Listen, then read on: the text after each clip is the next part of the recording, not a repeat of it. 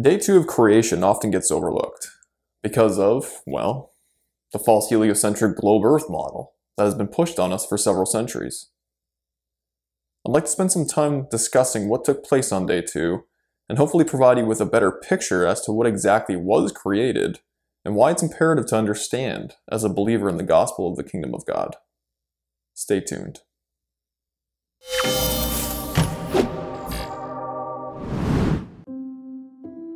We've all seen it, whether we have eyes to truly comprehend it or not. Our enemy likes to shroud the truth in plain sight, and has operated this way since the origination of the entertainment industry.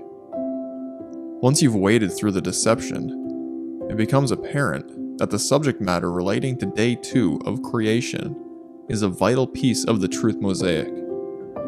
Not only does eschatology come alive in a whole new way, but your appreciation and excitement about our enclosed Earth habitat does as well. To build on a foundation of context, let's start by taking a look at the very beginning of creation. Genesis 1, verses 1 and 2. In the beginning, God created the heavens and the earth.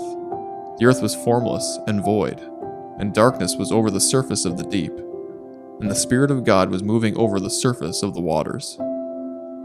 There are a couple of things I'd like to point out in these two introduction verses. The first is that, although verse 1 sounds like a summary statement of everything that God created from day 1 to day 6, I don't believe that to be the case.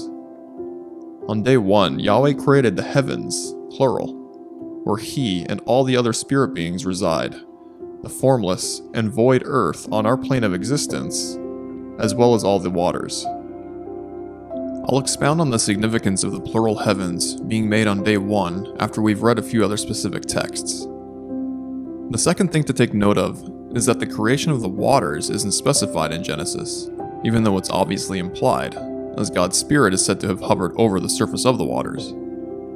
This is where a very revealing passage out of the companion book to Genesis, the book of Jubilees, sheds some light on the specifics of what was directly created on day 1.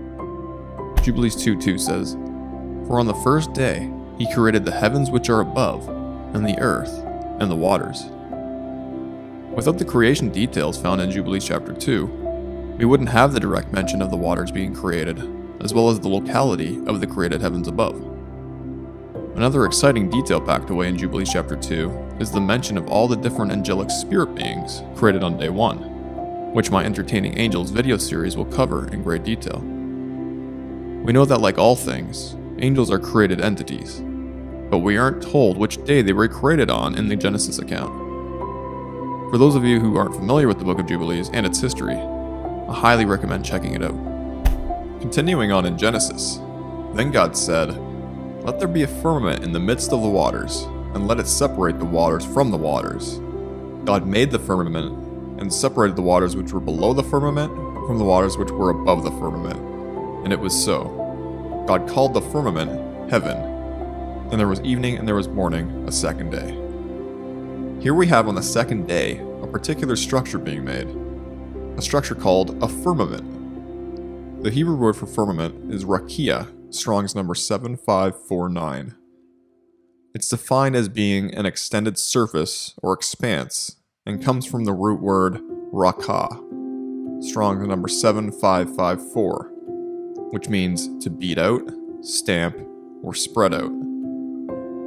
As we can see here with the couple of verses on the right, it implies that what is being hammered, beaten, and spread out is a solid object. The firmament, rakia, is solid.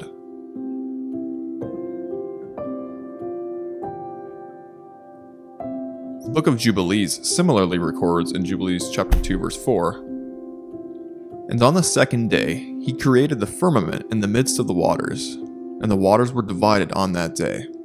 Half of them went up above, and half of them went down below the firmament that was in the midst over the face of the whole earth. And this was the only work God created on the second day." We're informed that the firmament structure that was created on day 2 was placed in the midst of the waters that were created a day earlier. As a result of the installment of this physical firmament barrier, half of the waters went up above, and half of them went down below. Once again, we see the usage of directional terms being applied to what took place: water going up and water going down. Another fascinating parallel passage regarding the creation of the firmament can be found in the writings of Ezra, the prophet and priest. 2 Ezra 6:41 says, "Again, on the second day, you did create the spirit of the firmament, and did command him to divide and separate the waters, that one part might move upward, and the other part remain beneath." Did you notice how Ezra stated that God created the spirit of the firmament, and also referred to the firmament by using a masculine pronoun? Although this may be for another video, I think it's important to note that the firmament is much more than just a solid vault. If it is indeed crafted from spirit, it may be more than just a lifeless object. Continuing on in 2 Ezra's, "It is he who searches the deep and its treasures, who has measured the sea and its contents, who has enclosed the sea in the midst of the waters, and by his word has suspended the earth over the water, who has spread out the heaven like an arch, and founded it upon the waters." Now we see Ezra describing heaven as being spread out like an arch and founded upon the waters. How can this be? Isn't heaven an ethereal, interdimensional habitation located outside of time and space? Hardly. No! I'd like to highlight an often overlooked detail found back in Genesis 1 verse 8. Not only are we introduced to the firmament structure itself, but we are also acquainted with the name that Yahweh gave the firmament. Its name? Heaven. The Hebrew word for heaven is Shemayim, Strong's number 8064, and can be defined as heaven and sky. It's a word that is used hundreds of times in the scriptures. If we check its further usage in the text analysis, we can see that the word Mayim, which is derived from Shemayim, is used 17 times to refer to the heavens in the Hebrew scriptures. What's the significance? Strong's number 4325, which is also the word Mayim, is defined as waters. Heaven, the name that was given to the firmament, has the concept of water built right into its name. How convenient, being that the firmament directly above our heads is holding up a sea of waters. Check out the following details that are recorded by Ezra in the rhetorical questions asked of him by an angel of God.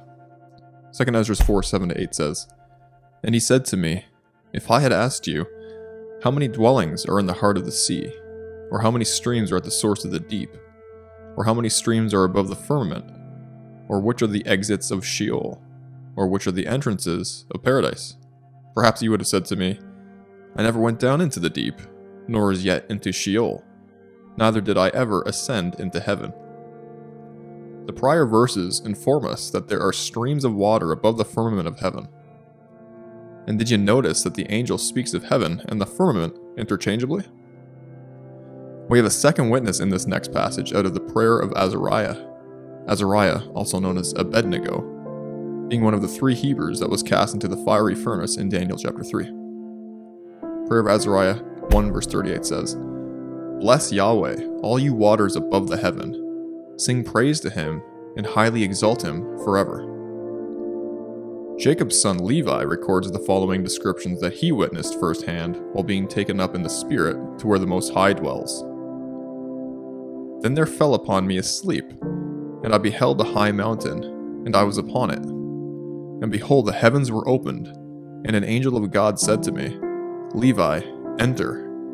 And I entered from the first heaven, and I saw there a great sea hanging." Levi confirmed that there is a great sea situated above the first firmament layer of heaven. Yes, the first heaven. Levi goes on to see a few other heavens in his fascinating book. Which leads me back to what I mentioned earlier in the video about the plurality of the heavens. In the beginning, more specifically on day 1 according to the account Moses scribed in Jubilees chapter 2, Yahweh created the firmament structures where he resides, and then built the firmament that exists right above us on day 2. For more information, keep an eye out for this video regarding how many heavens I believe were created in total, and what's contained within each of them. The psalmist, who happens to be our fourth witness, writes, "Praise him, highest heavens, and the waters that are above the heavens." Here, once again, we see a reference to the waters being above the firmament. The reason why I'm putting so much emphasis on this is because of all the wild and eschatological theories regarding what happened to the waters above the firmament after the flood, and even more importantly, what happened to the firmament itself. All four of our previously mentioned witnesses describe the waters being above an intact firmament while in a post-flood setting. That means that both the firmament and the waters above it are still there to this very day. In Psalm 148:4, we also see that there are heavens reckoned as being higher than some of the others. This makes perfect sense, especially when we reflect on one of Yahweh's titles, that being the Most High. Fitting, isn't it? God sits as the Most High at the furthest height of the heavens. Daniel 4:17 says, "This sentence is by the decree of the angelic watchers, and the decision is a command of the holy ones, in order that the living may know that the Most High is ruler over the realm of mankind, and bestows it on whom he wishes, and sets over it the lowliest of men." What else did the scriptures say about the firmaments of heaven? They declare God's glory and show the work of his hands. Psalm 19:1. The heavens declare the glory of God, and the firmament shows the work of his hands. The firmament is powerful.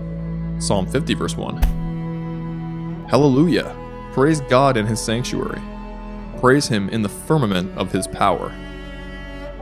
The firmament is fastened to the earth, and the heights of the firmaments are made firm, hence the word firmament. Amos 9:6 says, "The one who builds his upper chambers in the heavens and has fastened his vaulted dome over the earth. He who calls for the waters of the sea and pours them out on the face of the earth. Yahweh is his name." 2 Peter 21:4 says, "O you that have made the earth, hear me, that have fixed the firmament by the word, and have made firm the height of the heaven by the Spirit, that have called from the beginning of the world that which did not yet exist, and they obey you. You that have commanded the air by your nod, you have seen those things which are to be as those things which you are doing." The firmament is constructed of awesome sapphire crystal stone. Ezekiel 1:22. "And the likeness of the firmament above the heads of the living creatures was as the color of awesome crystal, stretched forth over their heads above." In Ezekiel 10, verse 1, "Then I looked, and behold, in the firmament that was above the head of the cherubim, there appeared over them as it were a sapphire stone, as the appearance of the likeness of a throne." The firmament is strong and acts as a magnifying glass from Yahweh's perspective. Job 37:18. "Have you with him spread out the sky, which is strong, and as a molten looking glass?" Isaiah 40:22. "He sits enthroned above the circle of the earth, and its inhabitants are like grasshoppers. He stretches out the heavens like a curtain, and spreads them out like a tent to live in." The firmament is strong enough to support its creator. Job 22:14. "Clouds are a hiding place for him, so that he cannot see, and he walks on the vault of heaven." The firmament will roll back like a scroll at the return of our Messiah on the day of the Lord. Revelation 6:14. "And the heavens departed as a scroll when it is rolled together, and every mountain and island were moved out of their places." The firmament.